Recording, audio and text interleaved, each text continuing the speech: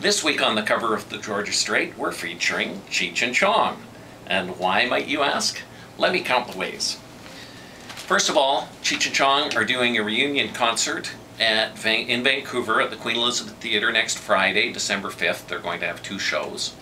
Number 2, Cheech and Chong got their start in Vancouver, which many people don't realize. It was in a club owned by Tommy Chong's brother.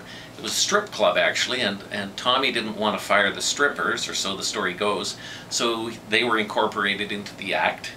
Number 3, I think they're funny, but also I think a lot of people think they're funny because Cheech and Tommy went down to California and hit it big and did movies like Up in Smoke. But the 4th reason, which is my favorite for putting them on the cover of the Georgia Straight, is that Tommy Chong has emerged as a civil rights hero. In 2003, police with dogs and helicopters invaded his home in California and arrested him because he was selling pipes over the internet, marijuana pipes. It was in violation of a U.S. law. It was actually co-written by Joe Biden, who's the vice president-elect. And John Ashcroft, who was the Attorney General of the day in the Bush administration, wanted to shut down the drug paraphernalia business, and they made an example of Tommy Chong, and he pleaded guilty, and he had to serve 9 months in jail.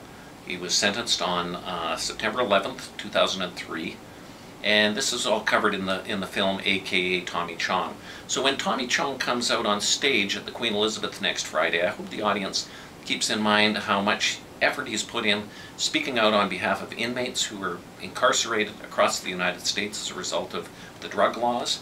And also they might want to think about Mark Emery, who is a Vancouver marijuana seed vendor who is facing extradition and a minimum of 15 years in jail in the United States because he was selling seeds and the US government is prosecuting him. It's interesting to see because with the Obama administration coming in, what it looks like Barack Obama is choosing as an Attorney General Eric Holder, who was the Deputy Attorney General in the Clinton administration, which was the period when the greatest increase occurred in prosecutions for marijuana.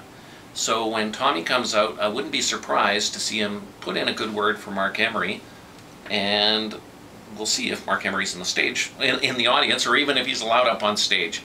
For the Georgia Straight, I'm Charlie Smith.